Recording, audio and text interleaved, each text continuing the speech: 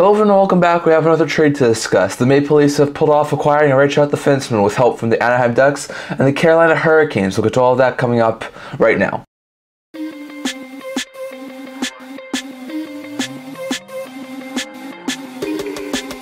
Hello everyone, welcome back to another video here at the Instant Hockey channel. Before beginning this video, don't forget to like this video and subscribe down below. Thank you for all your support. I'm never able to do with all of you guys, so if you haven't already, don't forget to hit the subscribe button down below, and don't forget to leave a comment down in the comment section below discussing all that was discussed in today's video. Now, I'm going to do a quick video here discussing a significant trade that happened last night, and that was between the Anaheim Ducks, the Toronto Maple Leafs, and the Carolina Hurricanes. This is another three-team deal, the second straight one we've had, and the deal is as follows. The Anaheim Ducks acquire a 2025 third-round pick from the Toronto Maple Leafs. The Carolina Hurricanes acquire a 2024 sixth-round pick from the Toronto Maple Leafs. And for the Maple Leafs, they acquire the signing rights to young prospect Cruz, and they reacquire Ilya Lyubushkin with only 25% of his contract. So the Ducks retain 50%, cutting it down to 1.375. The Carolina Hurricanes cut it down to even further, down to 687.5, and now that's his cap hit in Toronto, 687.5. So that's a really good deal for these three teams. We'll start with Toronto, given the fact they got the two players in this deal. First, with Cruz, it's sort of the same thing we saw in the Cristana deal with Cole Brady. He's not a huge NHL name, but he's someone that had to be moved to make the deal work. So Slepitz is a right winger. He was picked in the 5th round of the 2019 draft by the Carolina Hurricanes. He's been playing over in the KHL over the past couple of years. Last year actually did quite well, putting up 3 assists in 17 games, and this year has actually been fantastic at the KHL level, putting up 8 goals, 19 points in 53 games, which is a career high for him in the KHL. So this is really good news for the Maple Leafs. I mean, it's not a guaranteed at any means that Slepitz will ever become an NHL player, but with the way he's playing right now, I think there's a possibility Slepitz could eventually become a really solid NHL level forward. So it's not a really good prospect, it's not a great prospect. He's still developing over in the KHL and doesn't even have an NHL contract yet, but there is a possibility I could see Slepitz be eventually maybe a solid bomb stick forward for the Toronto Maple Leafs. So it's a really good pickup there for the Leafs. Not someone who they really need to add, but it's another young player they have in their system and someone they could eventually use.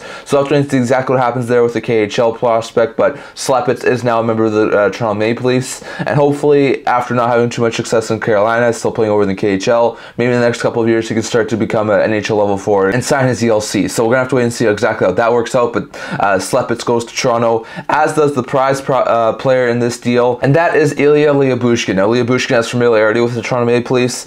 During the 21-22 season, which was 2 years ago, he was acquired at the trade deadline for a second-round pick, along with to get rid of the Nick Ritchie contract from the Arizona Coyotes. Lyubushkin actually fit in extremely well with the Maple Leafs during that time. He had 2 goals, 4 assists, 6 points in 31 games with the Maple Leafs, and then also had an assist in 7 games. I think it was against the Tampa Bay Lightning. He would leave Toronto via free agency the following offseason. He went to Buffalo, signed a 2-year, $2.75 million deal. That was a really good deal for him. He played in Buffalo last year, put up 14 points in 68 games, was then traded to the Anaheim Ducks this offseason. So far, he has 4 assists in 55 games, and now he's back to being a member of the Toronto Maple Leafs. So he's had a long journey from the past couple of years after being a long-time Arizona Coyote player. So this is really good stuff for Lyubushkin to end up back in Toronto. I'm not exactly sure if he's the major defensive upgrade this team needs, but he's going to be a solid depth addition there for the Leafs. He can easily be a third-pair right-shot defenseman for this team. Playing him top 4 minutes might be a bit of a stretch, but also getting him at under league minimum at $687,000 AAV deal for the rest of the season. That's a beautiful piece of work there by GM Brad Treliving. So I'm not sure if the Leafs are going to be done. I've seen some other people say now they need to go out. This is a little bit of a depth move. They need to go out and try and get their big right shot defenseman to play with Morgan Riley. So I'm not exactly sure if the Leafs are done. I would not think so. I think it's quite possible they could still make some more moves. I would not be surprised if they went out to trying to get another right shot defenseman. Maybe one with term, maybe they're willing to move their first-round pick. So I'm definitely not saying the Maple Leafs are done. But Lyubushkin, who has been linked to the Toronto Maple Leafs for quite some time, was even linked on a recent insider trading video a couple of hours before a deal actually went through. He does want to go back to Toronto. So this is a really good pickup there for the Leafs. And while I don't think he's the big upgrade that this team needs, they're able to get a solid 6th, 7th D for a really not too much of an asking price and for really, really cheap on the cap hit. So this is a really good move there for the Leafs. And even even though it's a little bit iffy, and I'm not sure if they're completely done with their moves. This is a really good pickup there for the Leafs. So some really good moves there for the Leafs, getting a young KHL prospect who could maybe eventually be a solid prospect for them, and a decent right shot defenseman who's going to be a solid third pair defenseman for the rest of the year for the Toronto Maple Leafs. So this is a really good pickup there for Toronto, and I think this is going to be a very fantastic deal for them. So this is perfect move for Toronto, and they still have tons of cap space left to try and make some more things work. So we'll have to see exactly what happens with Toronto, but I will not be surprised if they maybe try to add some more forward depth, and maybe they try to go after a big right shot defenseman. Going over to the other two teams, they're only a pick to talk about. The Ducks were able to get a third-round pick in order to move Lyubushkin. Now I think they probably would have only gotten a fourth or fifth-round pick if they had moved him without having to retain any money, which is basically what they got for him. They gave up a fourth-round pick for him to the Buffalo Sabres in exchange to acquire him in the offseason, so that was what I was expecting him to go. I think they got the third-round pick given the fact that they had to retain a ton of money, so they get a third-round pick back in the 2025 draft. It's another draft pick stocked in the cupboards for the Anaheim Ducks, and they weren't probably going to bring back Lyubushkin after this year anyway, so moving a player who is not being brought back in exchange for adding another third-round pick is a fantastic piece of work there for the Ducks. So not really huge pieces there. I expect them to make more moves. There's still Henrique that could be moved. I would think that Vertrano still could be moved.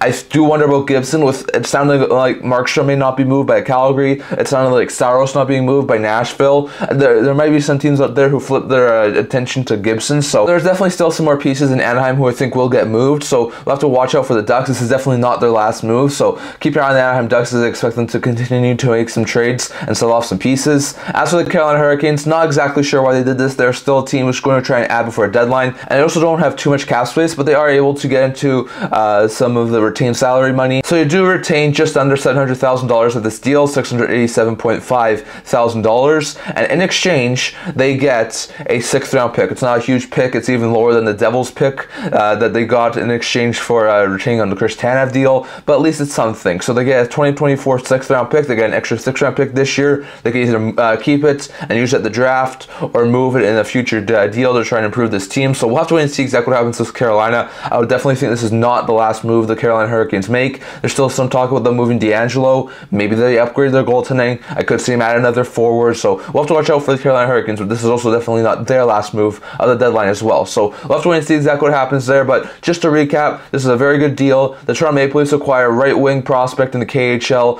Krill Slepets from Carolina, and they get Ilya Lyubushkin at only a $687,000 AAV from the Anaheim Ducks. The Anaheim Ducks acquired the Maple Leafs 2025 third-round pick, and the Carolina Hurricanes, in order to help broker this deal, get a 2024 sixth-round pick from the Toronto Maple Leafs. So some pretty good moves here. I would love to hear your guys' thoughts on who you think won this deal, and personally, in my opinion, I do think it was the Leafs who won this deal, given the fact they were able to get Lyubushkin, who's going to be a solid third-pair defenseman, but I also think the Ducks made out pretty well in this deal, given the fact they got a third-round pick, and Carolina, in order to retain only under $700,000, good enough for them to get a sixth-round pick. So some pretty good moves there for the Ducks, Carolina Hurricanes, and Leafs. Now, definitely, like I said, not expect any of these teams to have this deal be their last before a deadline. So we'll have to wait and see exactly what else happens before a trade deadline, but this is a really interesting move. I'd love to hear your guys' thoughts on all of this down in the comment section below.